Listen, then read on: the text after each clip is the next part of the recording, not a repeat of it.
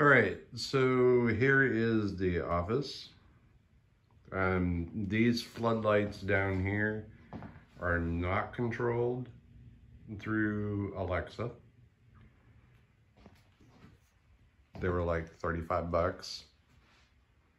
Then I don't know that. Yeah. Anyway, so this is the one that is from Magic Light. You can see kind of where it goes in the back there. And then we ordered some rails for cable management. And went ahead and got a blackboard. It's actually a glass chalkboard. And there's the iMac and Cintiq and the Intuos. These desks were actually like $130. We ended up getting two. And that light there is another Magic Light. And this light over here is another Magic Light. For the couch, we actually I probably should have taken the wrinkles out of that. But the couch is just a couch cover. And I mean, it's really, really easy as far as to put on. And yeah, then back to the other end. So, like I said, for the lights and stuff, you can do Alexa, make the room warm.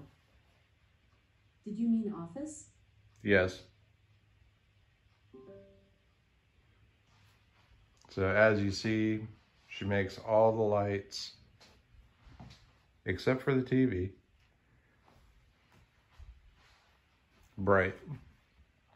And so it definitely, like from back here, you know, it definitely helps as far as, you know, if you wanted to see anything, you know, read or, you know, have better lighting, whatnot. Alexa, make the office blue. I don't know how to set office to that setting. Alexa, set the office to blue. And then you see that,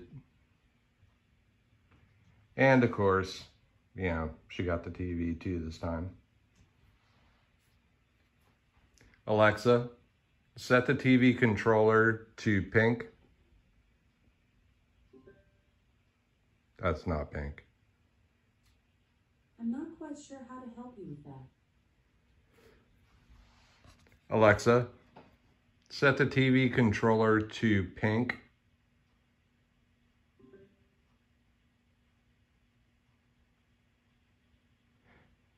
Yeah, she's not listening. And, you know, she gets moody from time to time, but we can do it ourselves. But for the most part, she does listen. The only area that I did not get was actually on the bottom there. I didn't run a strip across that. I may do that next time, but that's about it. So I hope this helped, and I'll catch you later on.